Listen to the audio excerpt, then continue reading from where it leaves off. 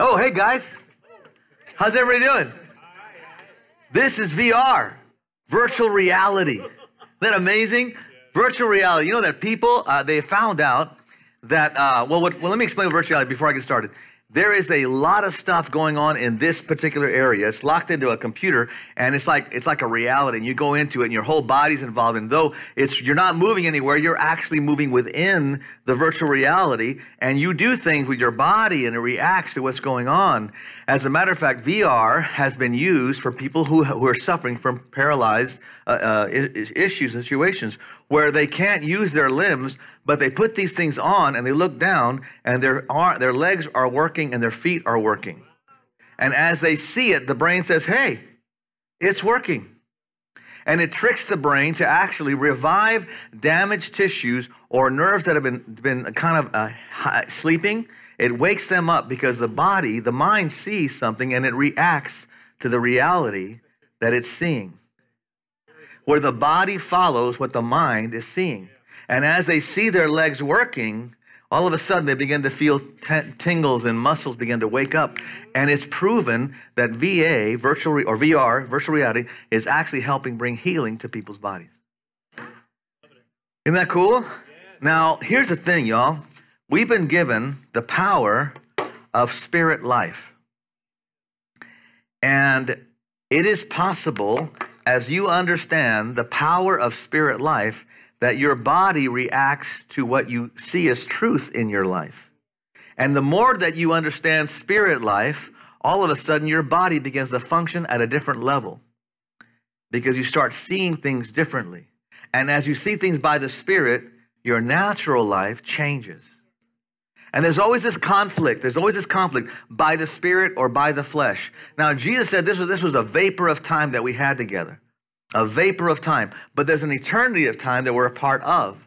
And it is possible to get eternal truth to function in temporal life. Come on, church. Yeah. Right. And that's what I want to talk about. Since we've been talking about spirit, that we are people of spirit. And because we're people of spirit, we have been given this wonderful ability to see things differently.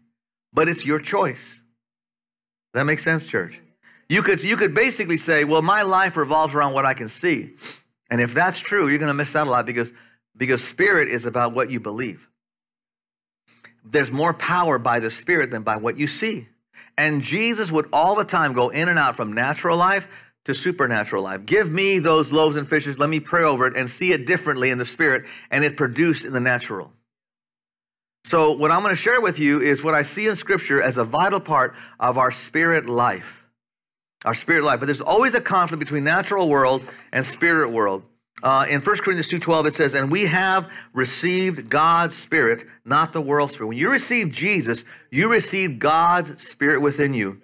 So we can know the wonderful things God has freely given to us. This is a possibility. What God knows, you know.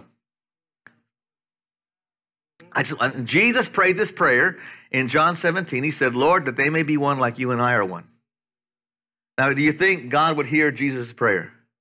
Yeah, I think so. I think he might hear. So it was in the heartbeat of our Savior, of our Messiah, that your relationship with your Father would be as deep as his was. And whatever Jesus knew, God allowed him to know it. It is possible. You carry the very Spirit of God within you. What do you think, church? And what if you could actually put on your spirit goggles and see things differently? And your body would respond differently. And your reality would change differently. He says that there's a conflict, but we've been given this wonderful Spirit and given to us freely by God. Verse 14, but people who aren't spiritual can't receive these truths from God's Spirit.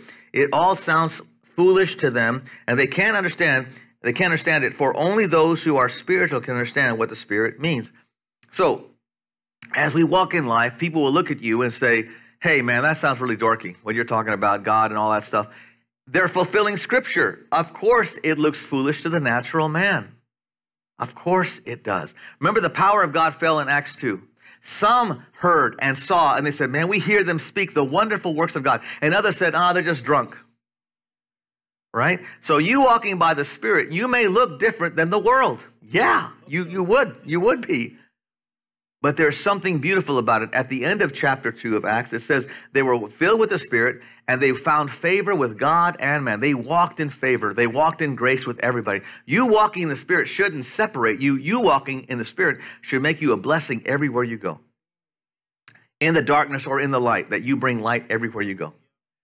This is what you've been designed to be, y'all. And so growing up in a Pentecostal background, the Spirit of God was kind of scary to me. You had Sister Gloria over here who, when she got hit with the Spirit, hi! She started running pews or, jumping pews or running the aisle. And then they call it, she's been hit by the Holy Ghost. And I thought, man, it's a ghost. We got a ghost in the house, man. What are we going to do with that? And so this idea of the Holy Ghost and it makes you do stuff. And I'm kind of going, and I got saved. And I thought, well, and in my denomination, and maybe it wasn't taught this way, but it was caught this way. It was like, in order to be really spiritual, you got to check the box and receive the Holy Spirit. You got to speak in tongues. And so it's like, really, God? I got to speak in tongues? I don't get it? Okay. So I'd go up, and I'd see all the Sister Glorias and stuff. That means Gloria, that's her name. I read Spanish church. And so anyway, so they're getting hit and stuff. And I'm going, okay, Lord, they say I got to have this. So I go up. I said, I'm going to get, anybody want to receive the Holy Spirit? So I go up there. And I'm thinking, man, the Holy Ghost is scary, man. Okay, it's part of the deal, man. So okay, I'm here, and they lay hands on me, and they would like, receive the Holy Ghost, and I didn't get it, and I go, whew, that was close. I had a distorted view of what the Holy Spirit was, and the more that I went, I would go, man, that was close. And the more that I began to draw unto the Lord, a hunger was created in me to where I don't even care anymore, God. I want all of you. And if this makes, whatever that is, I don't care anymore. Y'all, the people in the upper room were not looking for tongues. They were looking for him. They were just pursuing the heartbeat of God, and the power of the Holy Spirit fell, and they spoke with other tongues. So I'm going to be talking about that today, but I want to get away from the event. We made it in my church an event. It's a person, and there's also a function. It's a gift if you want to receive it. And most of us don't want to receive something because we don't understand it. You don't understand. So even though it's availed to you, and here's the thing, if you don't speak with tongues, that's no big deal. You're filled with the Spirit of Jesus already, but it's a baptism.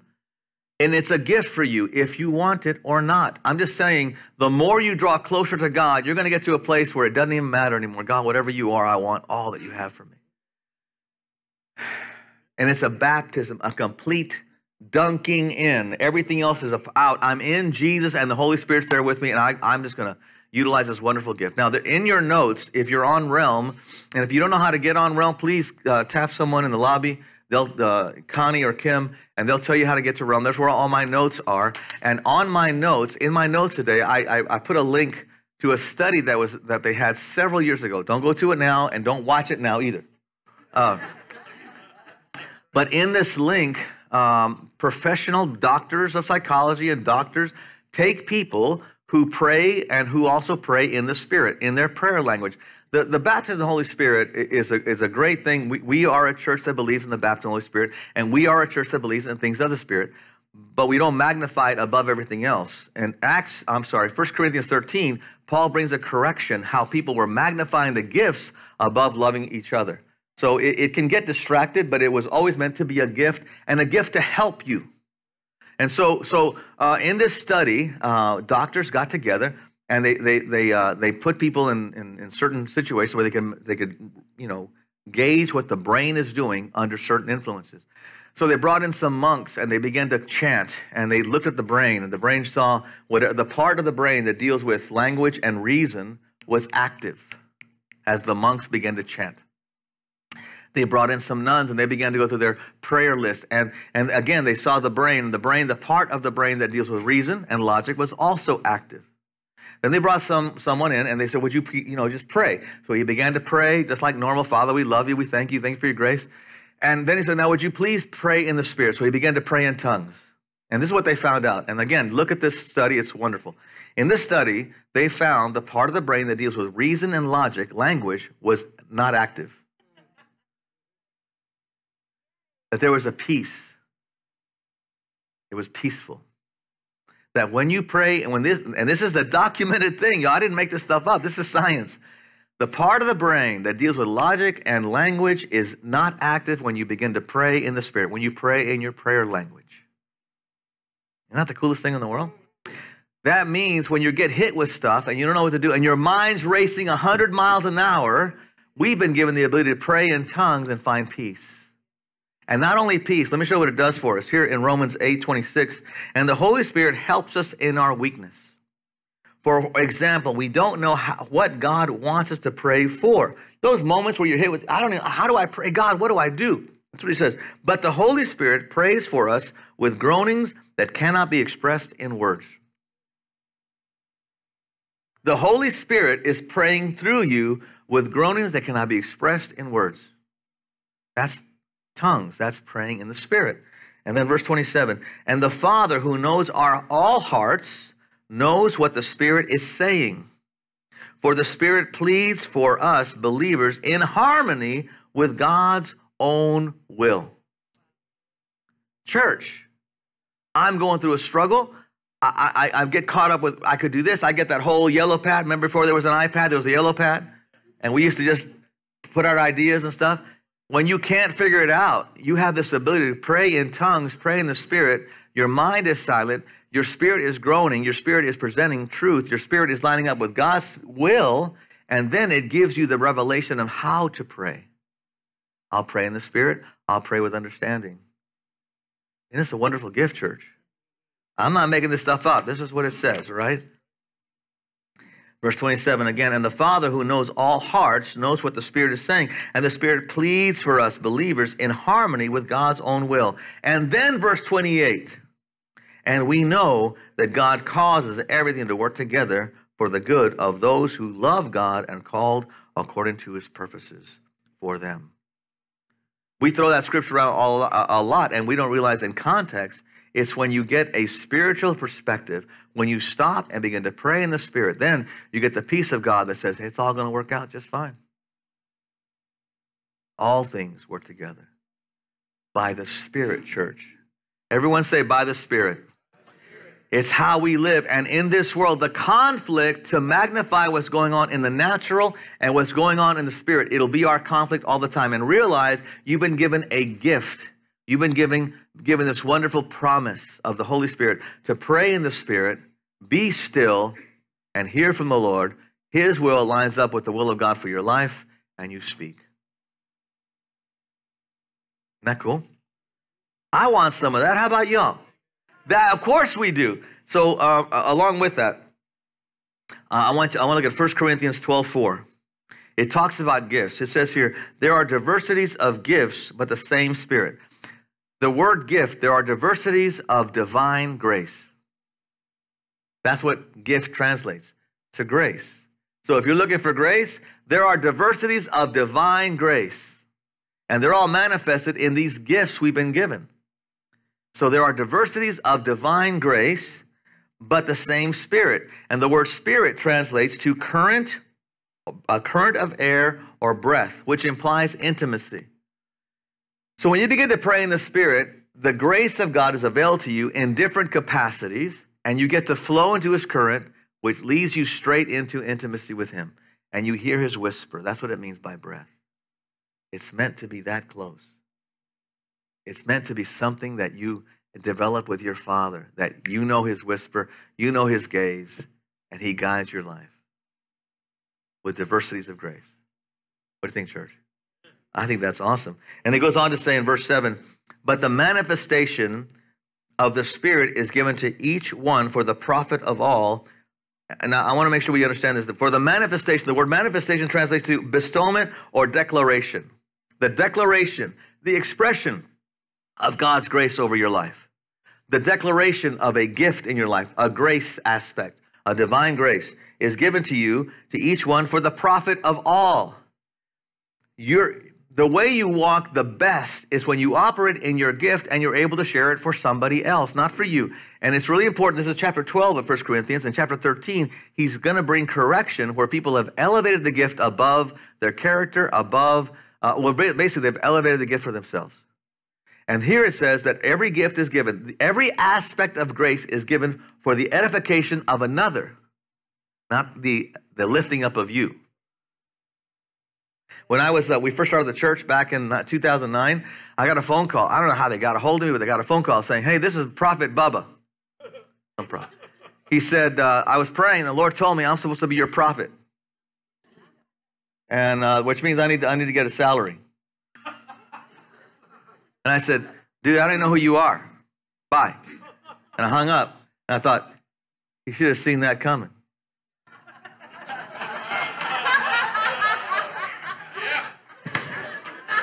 Come on, church, lighten up.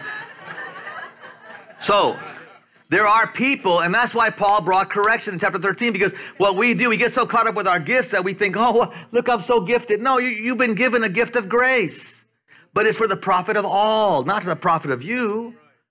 And no better way than to lay down your life, operate in this grace you've been given for others. And there's no better way to live than to share the gifts you've been given. So obviously, we want these gifts operating, right? Now, and I'm going to focus on the word of wisdom. Today, I'm talking about the word of wisdom.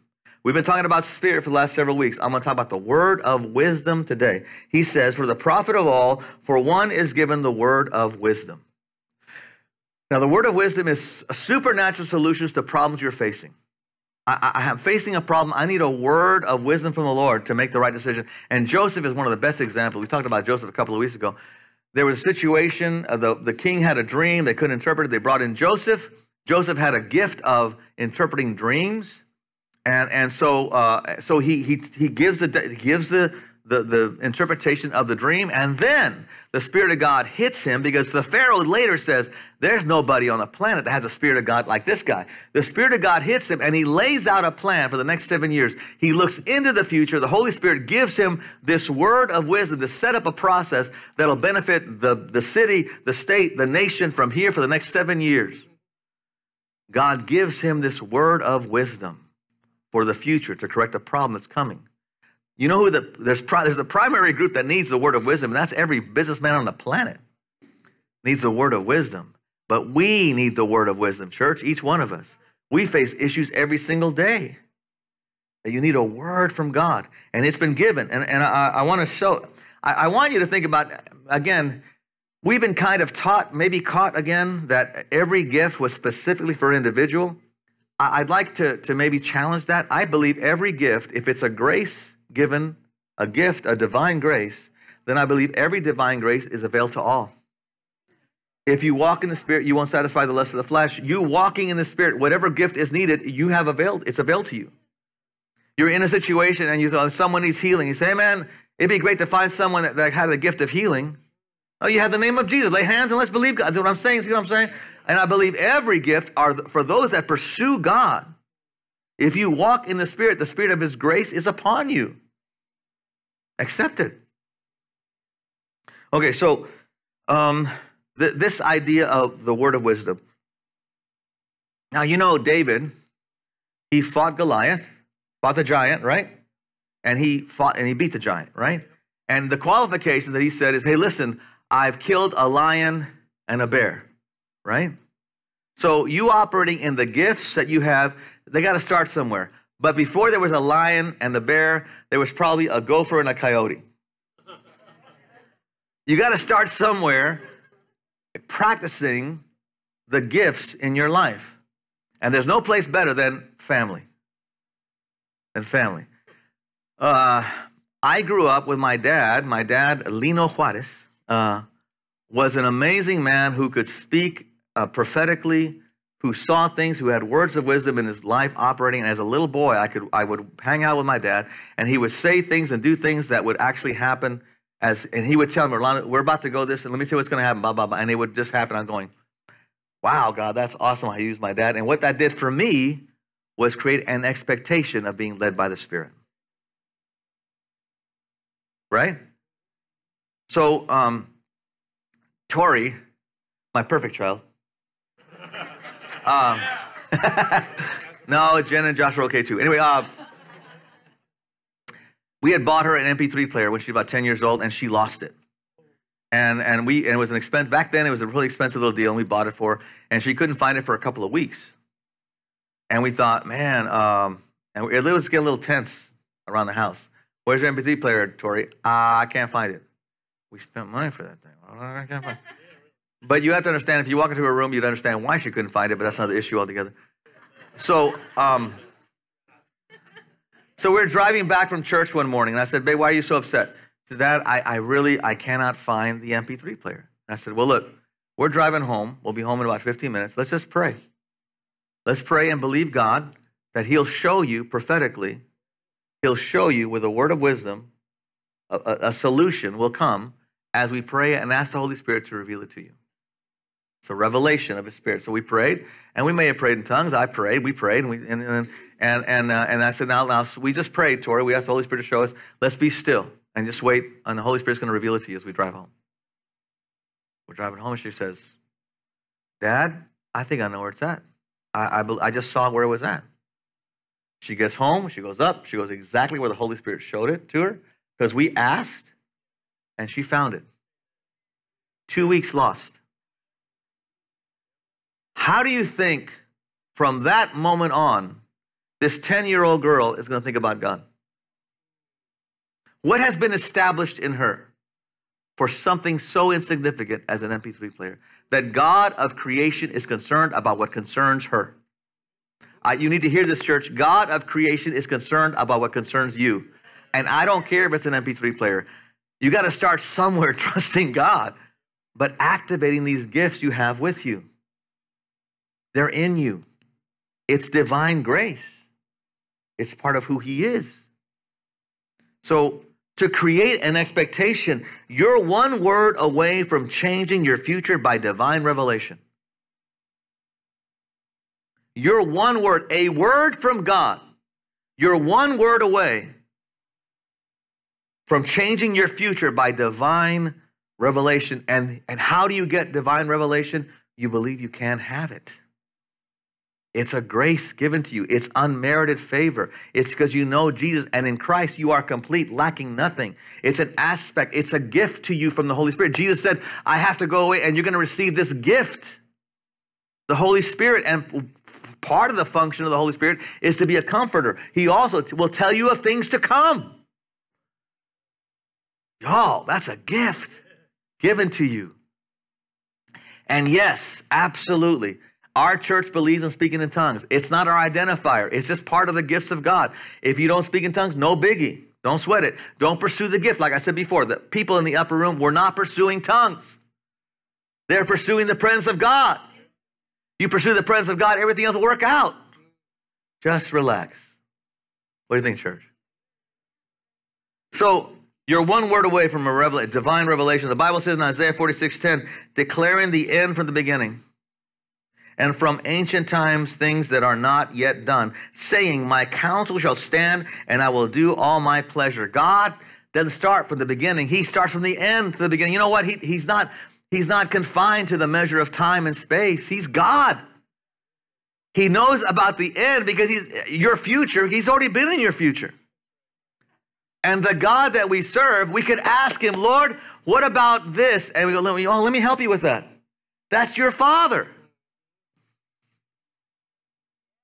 Isn't that the coolest thing in the world? We serve a God not only of your past being forgiven, but of your future being established. And he can pull you out of the future, pull stuff that you're going to need if you have an expectation of it. What do you think? God is going to do what it's in his pleasure. It's his grace to give to you. Come on, church. This is good stuff. Deuteronomy 29 says, the secret things belong to the Lord, our God. And we say, yep, that's true. The secret things belong to the Lord our God. But those things which are revealed. But those things which are revealed belong to us and to our children forever, and that they may do all the words of the law. The law being fulfilled in your life is understanding it's being revealed to you daily. It's being revealed to you every second of the day. The secret things of God are being revealed to you. And you can listen. And if you're facing a situation you know what to do, you can stop. And you've been given this wonderful gift that absolutely stills your mind, allows you to line up with God's will and speak forth the will of God. And this wonderful gift is our prayer language. Our prayer language. And it creates an expectation that I'm not defined by what I see. I have another vantage point that I operate out of. I see things by the Spirit, and I'm always at the ready. Y'all, I've been always, since hanging out with my dad, there was always an expectation of, but what does God have to say about it? No matter what I face, but God's with me, so favor's going to come to me. Something's going to happen. I'm going to be the one. It's just, that's the way I live. I live with an expectation of good things are coming my way because I know him. What if we live that way, church? And this idea of the truth of God, the secret things of God being revealed to us. And when they're revealed to you, how does it perpetuate from generation to generation? As your children see you operate in things of God, it creates an anticipation, an expectation of God life. Just like the other would. If all they see parents operate in fear and unbelief and distractions, and that is the manner of how they operate, then there's an expectation of fear, unbelief, and distraction. But if you operate out of the faith in God, the peace of God, and this could be changed overnight. The next day, the very next moment, you're hearing this right now, and it could say, okay, God, I think I believe that. And everything changes because it's by faith. What do you think, church? Amen. So I wrote this down because I want to make sure I could say this right. My children have an expectation of the manifestation of the Spirit with the gift of the word of wisdom. They've seen their parents operate in the word of wisdom because they've seen it operate in the family dynamic that we have. Because Kim and I established an expectation of spirit life, our children have an expectation of spirit living. And their children have an expectation of spirit living. The culture of Jesus from generation to generation. Because we create an expectation. Just as it would be so if in your family dynamic, you've created an expectation of fear and unbelief. What do you think, church? And no condemnation. This is what's a sweet thing about God. It's a gift. You can receive it right now to say, and I'm not talking about just tongues, even though that's what I'm talking about right now. I'm talking about, let's start with, maybe I can be different. That's a great place. Let's do that for a while. Let's do that for a week. Maybe I can. Yes, you can. You've been given you're a new creature in Christ. Maybe you just keep going the old way because it's just because natural. That's the natural man. You got to put on the goggles. You're a person of spirit. That's really who you are.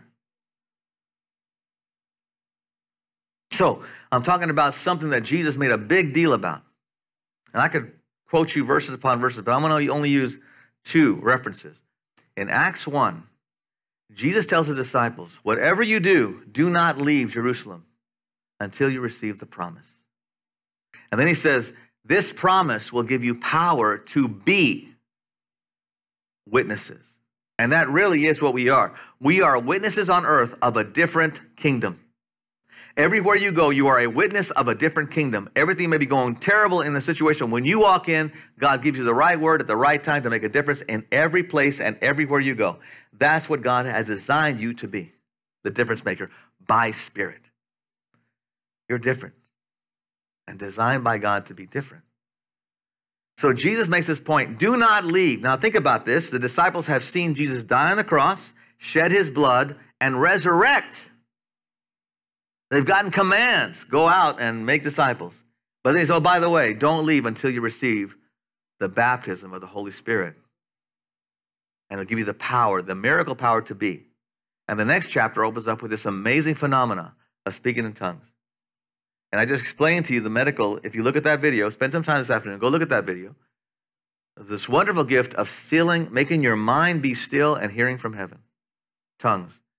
People have made it an event. It was meant to be a function, and it's a person. Receiving the person. And the gift is you can still your mind. Have wisdom from heaven come to you on situations you're facing. And God will be there for you. What do you think, church? This is His word to us. So I'm going to share a few things on how to receive the Holy Spirit. Is that okay? This is what it says. Now, when they saw this manifestation, people said, we hear them speak the wonderful works of God. Now, there are people that go, man, it's beautiful. And then others said, they're just being drunk. So understand the move of the Spirit and things of the Spirit have a different, people can interpret it differently. And then Peter stands up and he preaches by the Spirit a sermon he never prepared because the Holy Spirit gave him the right word for the right time. And so he speaks by the Spirit, and then it gets to their very heart because it's speaking to their heart. And they say, what must we do? And then Peter says this is the what must we do answer. Peter replied, each of you must repent of your sins. Now, repenting of sin, now remember, these are devout Jews. So you guys in this room, the process of receiving the Holy Spirit is to repent of your sins. And maybe you have sins, but the sin I want to address is the sin of disregarding the power of the Holy Spirit, a religious concept. Again, I grew up with a very kind of scary thing about the Holy Ghost, right? I had to get to a place where I had to change my mind of who he was. And some of you have got to change your mind of who he is. You've kept him at a distance. I want you to embrace him. It says you must repent, change your mind of what the Holy Spirit is, or maybe you came from a situation that he was reduced to something. And there are denominations that don't accept him at all. So you got to figure out what the Word of God says and then change your mind about it according to his word. Not according to me, but according to his word. So he tells them, you want the Holy Spirit? Repent about your processes and how you established your relationship with God based on your religious connection. Okay? Repent of your sins and turn to God and be baptized. Now remember, these are people of the law. He's saying, I want you to be baptized in Jesus. So now everything about my life will be baptized in Jesus. There's comes a time that each one of us say, okay, this is it. I'm in. I'm just going to be in. If I'm going to be in on anything, I'm going to be in on Jesus. When I was 13 years old, I've been in church all my life, don't get me wrong, but at 13, I made my commitment to Jesus. I said, I'm following you, Lord Jesus. And I said, Lord, I'm all in with you, so I'm not going to borrow Aunt Susie's Bible or pick up a Bible that someone left at church and call it mine. I'm going to save my money and buy my own Bible. So I saved my money because I thought if I put my money into it, then I'm really serious. So I went to the store and I bought a red King James Bible. Red letter edition, it was red. I figured red for the blood. I don't know, I was red. So, and then I started with Matthew, which was really the dumbest thing in the world because the begats almost stopped me in my tracks. Begat this, begat that. But I got through it. So the idea is that I invested. I'm changing my mind. I'm investing. I'm going to be baptized. I'm making every step that I'm aware of to be in Jesus. So I repent of my sins, and I'm choosing to be baptized in Jesus. I'm leaving everything aside. Like, remember these devout Jews who said, I'm putting away Moses. I'm accepting Jesus. Y'all, this is a big step for these Jews. So be baptized in Jesus, in the name of Jesus, and the forgiveness of your sins. So now your sin, the thing that keeps popping up, your failure point, that you're no longer identified by that. No longer allowed to be a victim by that. Everything's put aside. I'm baptized in Christ. I'm a new creature. I'm not identified by my failure points any longer. So sin's taken care of. Then you receive the gift of the Holy Spirit, the gift. Then you're able to receive it. It's not going to be forced on you. You receive it if you want it. And if you're not sure you want it, no big deal. Keep drawing near to him, and he'll take care of the rest. There is no benchmark of achievement. Hey, you receive the Holy Spirit, now you're spiritual. No. You receive him, and it's a gift. In verse 39, it says, for the promise, this promise of the gift, is for you and your children and for all who are far off, as many as the Lord our God will call to himself. So there are some denominations that say, well, it stopped back then. Well, Peter just finished saying, it's for your children and their children and everyone else that would come to know him. That's for everybody. This gift is for anyone. Whosoever will call upon the name of the Lord will be saved, and whosoever calls upon the name of the Lord has the opportunity to receive the gift of the Holy Spirit. Your prayer language. Praise God. What do you think, church?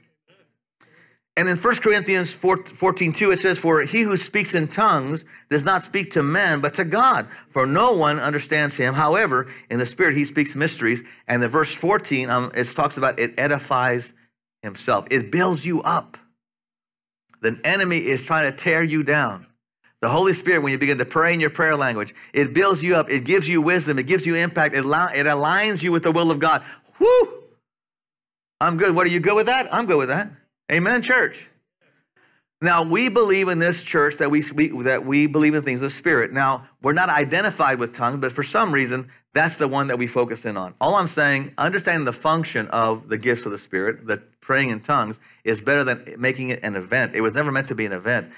It was meant to be a gift for you. What do you think, church? And there are different ways of receiving it. I just explained how we receive it. People laid hands on people and they received it, or people just received it by the Holy Spirit falling upon them. And I'd rather go that way today. This is where coronavirus works for us. The Spirit of God, you and Spirit of God.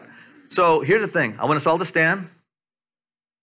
Now, the Bible says that we shouldn't speak in tongues unless there's an interpreter. We're going to pray in the Spirit right now. Okay, we're going to give honor to the Lord. And every time we do pray in the Spirit, we're just giving honor to the Lord. I want us to pray in the Spirit for those that have the ability. We're going to pray in the Spirit. And this is what I want you to understand. We can pray in the Spirit. I will pray in the Spirit. I will pray with the understanding. I have complete control. I don't go into kind of a trance. I don't go into a weird, no, no, you have complete control. And I want us all, if you want to receive the Holy Spirit, you're going to hear someone next to you praying in tongues. And you may go, well, that's just me. Yes, it is you. When you pray, you align yourself with God and you begin to open your mouth and it's going to sound like gibberish. Absolutely. It's spirit. You're not going to understand it by the natural. That's the truth. Yeah, that's right. So the idea is to open and avail yourself. And if you're seeking him, this is a part of who he is. So I want us all just begin to pray in the Spirit right now. Let's all just begin to pray. Come on, let it be heard. Yes, we're praying in tongues right now. God, you're so good. You're amazing, Lord. Now, if you want to receive the Holy Spirit, just begin to pray in tongues right now. Just lift your voice between you and Jesus. And it may be a syllable, it may be a phrase, but you are going to receive something from the Lord. And we thank you right now, God. We love you, Lord. We bless your holy name. We magnify you and praise you in the Spirit. And I will pray in the Spirit, and I'll pray with the understanding. In Jesus' name, amen. Everyone, amen. Let's just stop for a moment. And I want you to see we started by the Spirit. We started in our will, and we are in control. We stopped. He's not going to like run over you. He's a gentleman. But this wonderful gift of seeing things being given to you by the Spirit, y'all, you need to lean in if you haven't leaned in. And if today you spoke in tongues, great. It's not your identifier. It's a gift of grace. And he works for you. Amen. Y'all may be seated.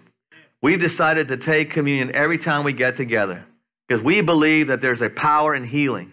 And we need to be healed in Jesus' name of everything from coronavirus to common cold to cancer. We find healing in Jesus' name. Amen, church? So if you don't have your communion elements, you can lift up your hand and we'll get you one real quick. The ushers will get one to you. Oh, by the way, just real quick, I'm wearing these different T-shirts because we have a T-shirt thing this month. Everyone's got different T-shirts that are serving you. And it's the coolest thing in the world. Next, it's just fun to have a T-shirt. I'm doing production today. Yay, production team. Yeah, there we go. So I want to tell you, next week, a good friend of mine, Alvin Fruget, will be with us. He's a brother in Owasso, and he'll be talking about being free from culture pressure. He's a black brother, good dear friend. He used to be the music guy for Higher Dimensions back in the day. Incredible musician, incredible singer, and he'll be sharing. We've been talking and just kind of how to navigate through this whole thing that we're going through in this culture challenge. You don't want to miss next week. Alvin is amazing. A good brother. He may sing for us. He's just an amazing guy. But if everyone's got your bread, if you lift the bread to the Lord. Now, Father, we come before you, and we thank you for the gift of your Son. We thank you, God, that he bore stripes on his back. We thank you, Lord, that he took our diseases from us, that we could be free. And right now, we do this in remembrance. You told us to do this in remembrance of you because we so easily forget. We get distracted with the cares of the world, and we forget who we're connected to. So right now, God, we remind ourselves that you paid a price for our healing. And so as we take this bread, we remind ourselves, and our body comes alive in healing in the name of Jesus. Everyone, let's take together. Receive your healing in Jesus' name. God, we lift the cup to you right now. Lord, you took the bitter cup of our sin and anguish and poured in the cup of righteousness in our heart. That we could be the righteousness of God in Christ Jesus. We could be heirs to the kingdom, not just slaves or servants, but God, heirs. You took everything that was ugly about us and poured everything that was beautiful about you, God, and we're so grateful. And we do this in remembrance of your redemption, even though the enemy would want to remind us of our sin. We thank you, God. We magnify our redemption because that's what you did. So this cup we take now and we thank you. Let's all take together.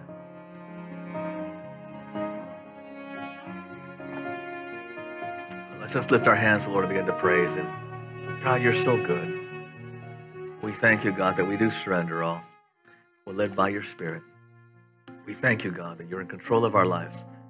And we speak your realities in Jesus' name. We love you. Amen.